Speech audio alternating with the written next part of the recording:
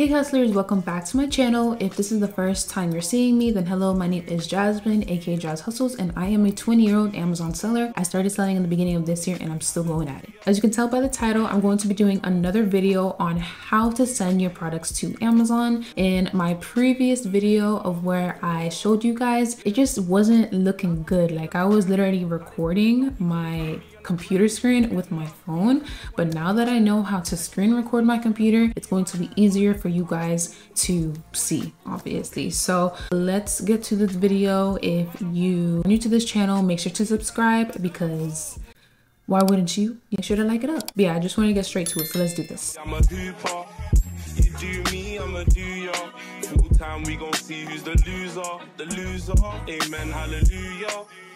So we're just on our Amazon seller dashboard. I know you guys see it says account is at risk of deactivation. That's only because I'm just updating my address and I need another postal code to be sent in the mailbox. So don't worry about that. We're up 100 in sales today. Slow. Yesterday was slow too. And November 11th and the 12th was pretty good. I had $800 days. Here November 9th, 297. November 10th, 329. 572, 439. There's always going to be slow days, high days. You just got to keep going with your business, guys. You just got to keep going. I already know my problem is because I haven't restocked on some of the products that I am currently selling. I already know my problem with that. So yeah, so what you're going to do, you're going to go to the three lines on the top right here.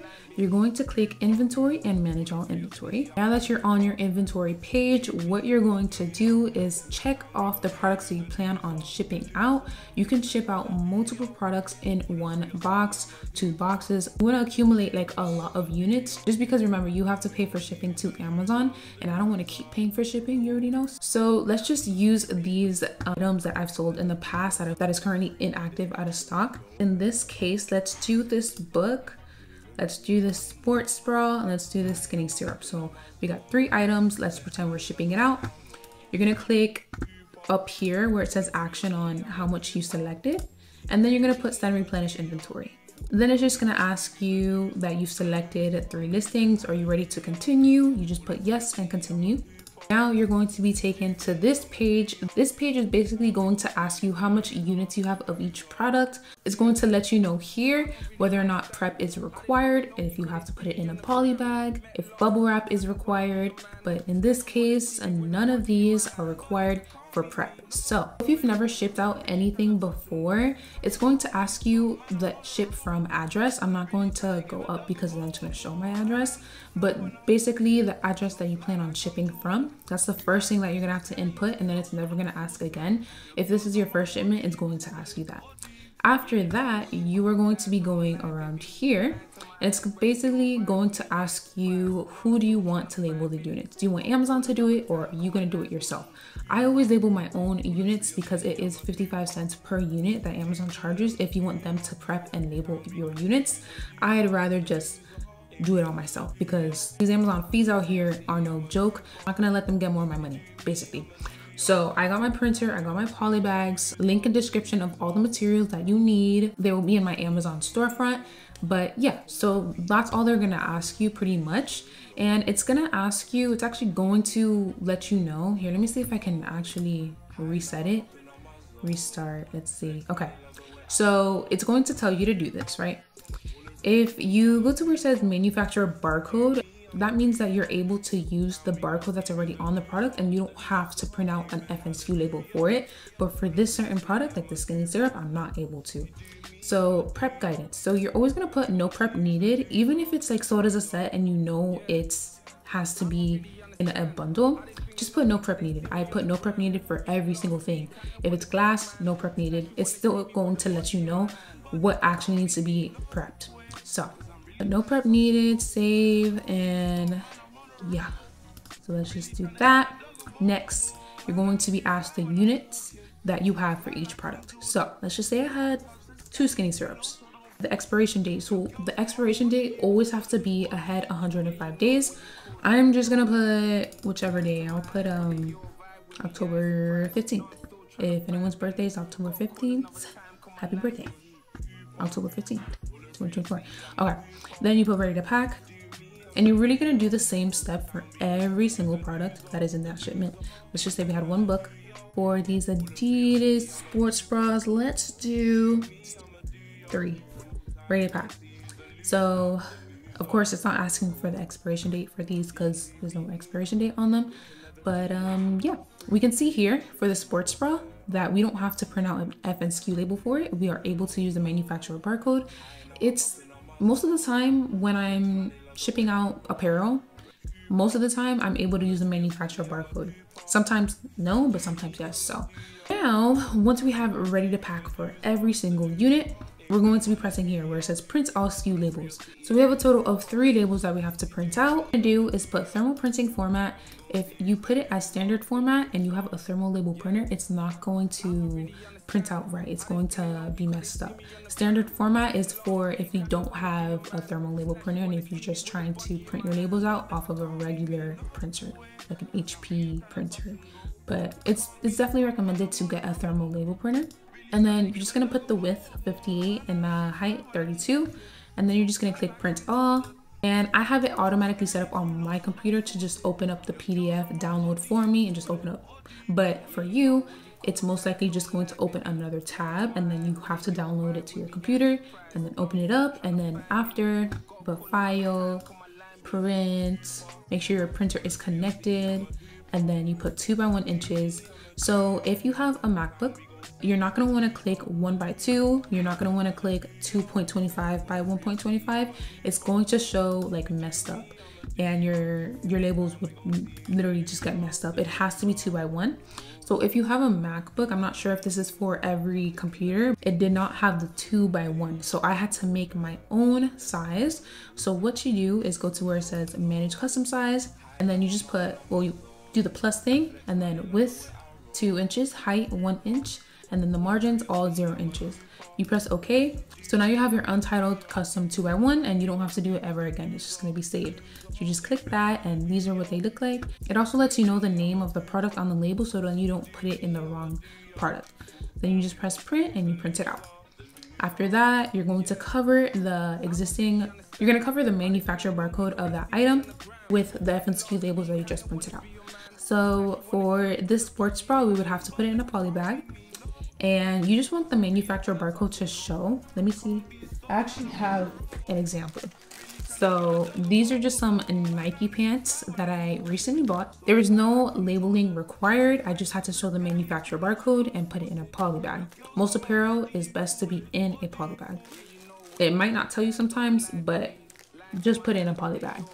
So I just like making sure that the manufacturer barcode, let me see here. I just like making sure the manufacturer barcode is showing, and that's pretty much it with that. So the sports bra would look just like this basically. Oh, and then I can just show you, this is like a product that I had to get sent back to me. This is basically what it would look like if you just had a product that didn't need any prep or polybagging. You just put it right by the barcode it used to be at.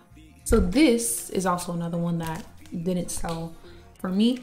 But here we just have the sold as a set label. This is for if you're trying to bundle an item. Okay, so luckily this product already came bundled up, so it didn't have to be polybagged. So all I did was just put the sold as a set label and then my FNSKU label because I had to print out a label for that. That's pretty much it with that one. Okay, so let's get on with it. Now we're going to pack individual units. And now on this page, it's going to ask you how much boxes you're going to be using. You can use a lot of boxes. You can use 1 box, you can use 2, 3, 4, 5. It does not matter. So I'm gonna just show you 2 examples. So let's say we only needed 1 box for the shipment. You're just gonna click everything will fit into 1 box, confirm, you put the box dimensions and the box weight. And you want to make sure that the boxes that you ship out to Amazon is always under 50 pounds. You don't want to go over that because then you will be charged extra for your boxes. And then for the box dimensions, you always want it to be under 25 by 25 inches. Let me just show you guys. You always want it to be under 25 by 25. And the box weight under 50 pounds. And that's pretty much it. Confirm packing information. But let me show you if you had multiple boxes. So you click this option. You put how much boxes you're going to be using. Let's just say I had 2. And now you're going to be opening up something called a web form. So this is what a web form looks like. It's super easy. You're just going to input how much stuff is in box 1, how much stuff is in box 2, the weight of box 1, the weight of box 2, and of course the box dimensions. So let's just say I had 2 of the Nike sports bras in box 1. Let's say I had the other sports bra in box 2. And then it'll just like even it out. And let's just say we had 0 skinny syrups in box 1. And we had all the skinny syrups in box 2. Let's say we had 1 of the bucks in box 1 and 0 in box 2. Easy peasy. Then we're gonna weigh both of the boxes. Let's just say it was like 2 pounds, 5 pounds. And then you're gonna put the box dimensions of box 1, check it off. If they are both the same size, then of course check both off. But if let's say box 2 is larger than box 1, you're gonna check it, you're gonna uncheck it, add another box dimension, and then you just put the larger box size and you just check it. And that's it, pretty much super easy. And now confirm packing information. You will get this yellow warning most of the time. I get it all the time. You do not have to worry about that. All you have to do is press dismiss warning and confirm. And now confirm and continue. And now it's going to be looking for a fulfillment center. So it has found a fulfillment center. Remember guys that you cannot choose the Amazon warehouse to ship it to. You have to follow the warehouse that it says to ship to. So ship date is the day you plan on shipping it out. So not today, but let's say you wanted to ship it out tomorrow. I'm doing this video on Wednesday. So let's just say you wanted to ship it out Thursday. You press that and now it gives you the price of the shipment. So in this case, it's $10.83 to ship out those 2 small boxes. So with this, it's always best to use UPS because they are partnered with Amazon, so the rates are way cheaper. But if you wanted to use a different carrier, you always can. You just click here and choose the carrier that you want to use. One thing to keep in mind is that Amazon is not going to charge the card that they have on file for you for the shipment cost. They are going to charge your account balance. So let's say you just started off selling on Amazon and you have no sales and $0 in your Amazon account. All they're going to do is just take that and make it a negative number. So in this case, it would be negative $10.83 if I'm a new seller. After that, all you're going to do is click accept charges and confirm shipping. I'm not going to do that because then it's going to of course charge my account. But basically the last step is to print out your box labels, and it's basically the same thing with the 2x1. They give you a PDF file to download to your computer. You're going to open it up and it's going to give you 2 labels for every box. So in this case, since we have 2 boxes for this example, there's going to be a total of 4 labels. So there's going to be a UPS label and there's going to be an Amazon label. Once you print it out, make sure it's 4 by 6 inches. Remember, it's the bigger one. Let me see if I can show you guys. So it's this kind of size, 4 by 6. It's gonna be 2 for every box, remember that? So like I said, it's gonna be a UPS label and an Amazon label. It's gonna let you know which label goes on which box by saying box 1, box 1, box 2, box 2. And then you put them both side by side on the boxes. You put your fragile labels on the boxes, whatever you want to do. Then you go to the UPS store, or you can schedule a pickup from the UPS if you don't have a car, if you don't have a ride. I live near so much UPS stores, so I always just drop it off myself. So once I go to the UPS store, I just tell them that I have a drop off. You don't have to pay anything because you already paid for the shipping on Amazon and you already have your shipping labels. And they just scan it in and they give you a receipt just like this. I always decide to keep these receipts, even though I can track my shipments on Amazon Seller Central. I just always like keeping these sheets just in case. So I have literally all the tracking sheets that UPS has given me ever since I started selling on Amazon, and I put it all in my little accordion. Look how organized I am, guys.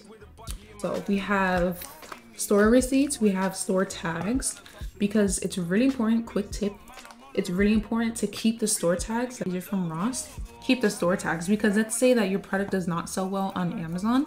Ross has like a 30-day policy. So let's say it doesn't sell well, or a seller hopped on with the cheapest price at thousands of units and you're never going to be able to sell your units. Create a removal order, and it's $1 fee per unit to get a unit sent back to you. And all you do is just make sure that you have the tags, because the only way you can return it is if you have the full receipt and you have the tag attached to it. So you can just attach it with literally anything, a piece of thread, anything. So I keep these, and if I sell it, I'm pretty sure most of the stuff that I've sold from Ross have actually sold. So I can probably be able to throw some of these out. But yeah, And by the way, I got this little accordion thing at the dollar store. It's really helpful.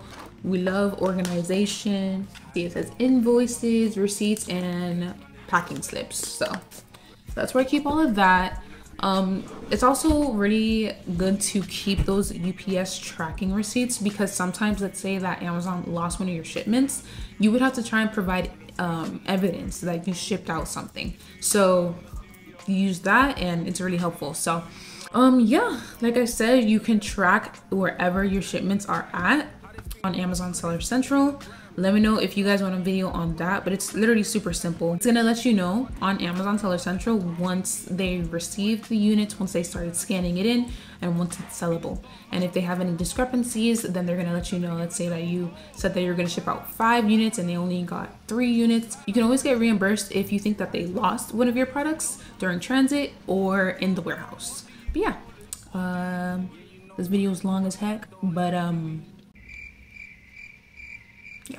But I hope this video helped the new sellers out there that want to start their Amazon selling journey. I know my previous video was trash, so don't go back to that one, but look at this one. I was a new beginner YouTuber, so do not mind me. If you got to the end of this video, comment the word shipment down below so I know you're serious about this business. And if you haven't already, make sure to follow my Instagram and my TikTok where I post on those every day. If you're also interested in purchasing my complete Amazon FBA guide where you learn literally everything about Amazon FBA, then the link is going to be in the description. But I hope you guys enjoyed this video, and I will see you guys real soon on the next one.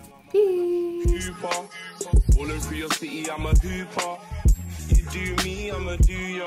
Full time, we gon' see who's the loser. The loser, amen, hallelujah.